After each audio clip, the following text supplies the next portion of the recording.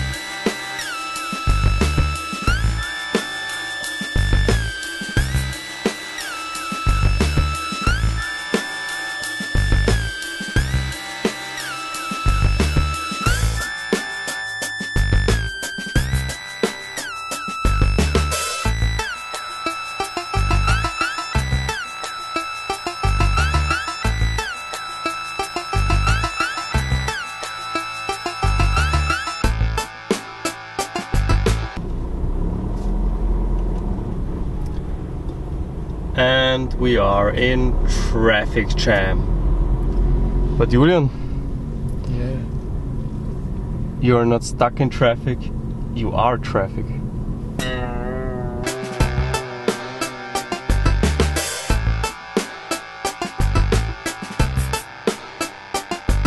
Okay Patrick, what you want to share with the world today?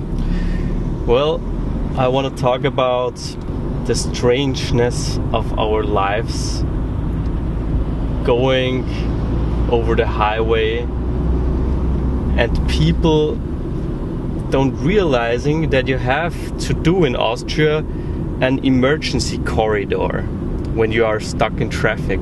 Right. Which means if it goes slower and there's going to be a traffic jam, all the people on the right have to go to the right and all the people on the left have to go to the left. So there is a corridor that the ambulance can go through better. And they've been talking about this for years and they've made advertising, and it's on a lot of bridges. They say form an emergency corridor and people just don't do it. And I'm always wondering, do people not know? That's strange because it was all over the media. Do people not care?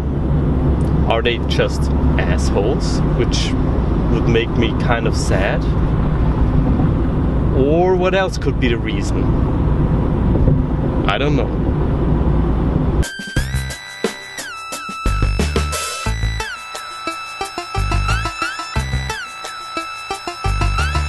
So Patrick, why you make this vlog? Why do I make this vlog? Yes.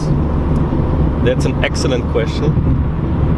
I make this vlog because I see it as a form of art.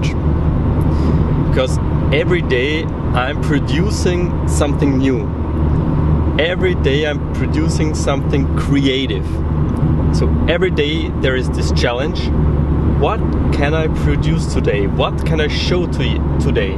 What storyline do I want to build up? Like, what's the beginning? What's the middle? What's the end? What's the story which I want to show the people today?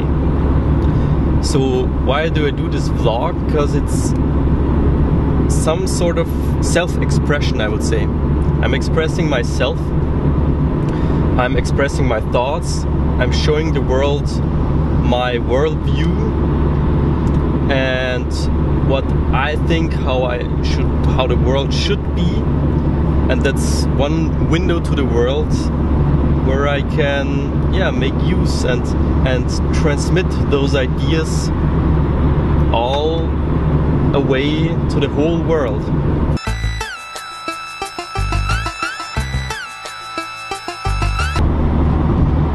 Patrick, how do you like your car? This car? Yes.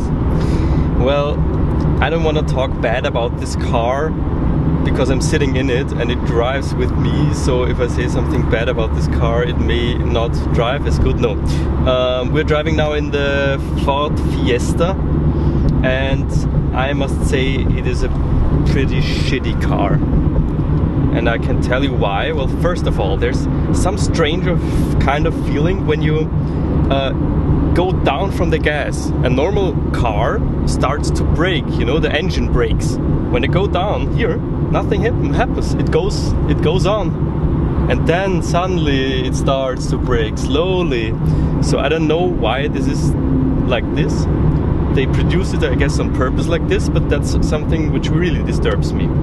Then the car, the next thing is it uses a lot of gas actually.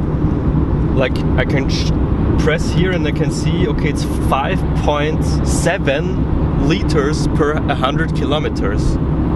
5.7 liters for 100 kilometers, which is so much.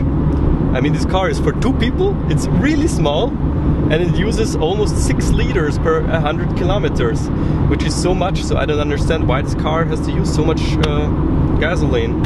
I have no idea.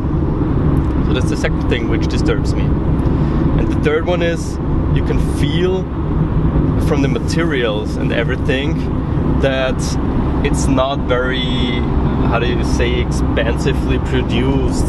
That's all like plastic, you can feel it. It doesn't feel good, the car.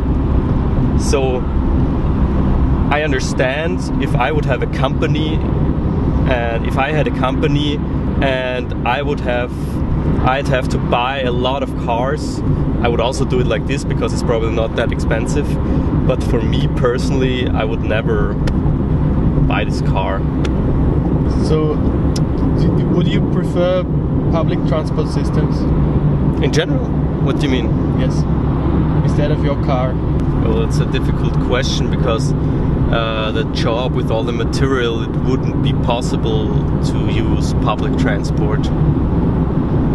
Of course, I personally would prefer sitting in a train and sleeping instead of driving all the way. Of course, that I would prefer. Public transport system is better for the environment, much better. That's also something I would prefer. So yes, definitely I would prefer public transport systems. The only advantage is that I'm more flexible with the car. But all the other things are worse.